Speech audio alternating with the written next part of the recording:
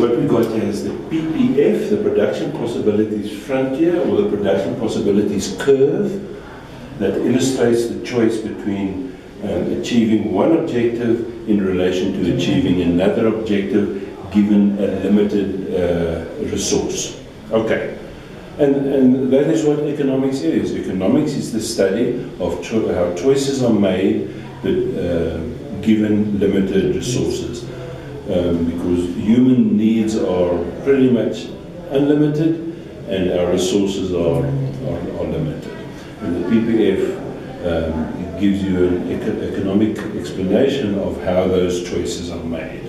Okay, now the interesting thing here that all along this curve you are using your resources 100%. So we call this, any point here, you are productively efficient.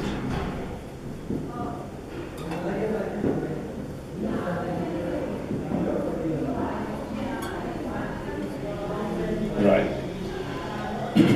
So if this society would only save this number of babies and this number of rhinos, can you see they're productively inefficient? They've got the resources, but they're not employing it in order to maximize the output.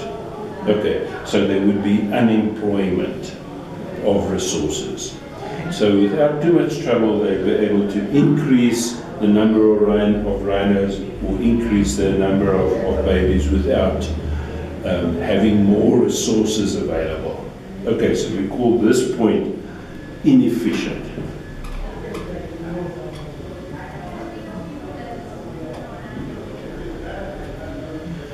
And any point outside of this productive efficiency line, let's say this point over here, is what is called unattainable.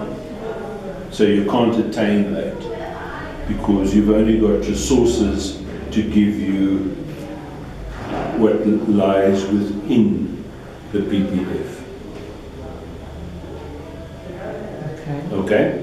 So we can't save more rhinos without getting more resources. We can't save more babies over here, for example, without increasing our budget. Okay.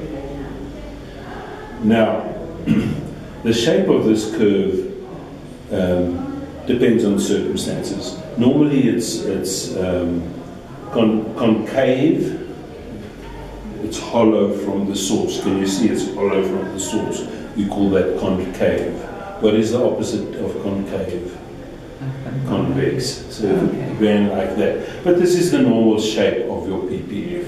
Now I'd like to show you an interesting little point that indicates opportunity cost. Can you see over here?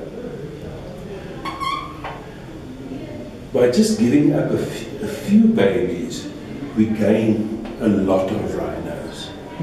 Okay. And over here, by giving up just one or two rhinos, we can save a lot of babies. So you can see that the opportunity cost, the relationship between the two differ depending on where one is on one's curve.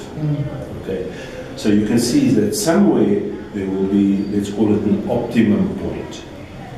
Okay. There's one point over here that would give you the best. Let's say we valued babies a lot, then it would be somewhere over here. And let's say this was a society that valued animals more than humans, it would be somewhere over there.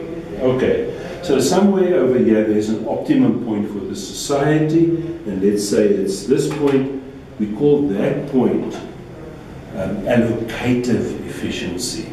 So that is where this money is allocated to optimize the value to the society.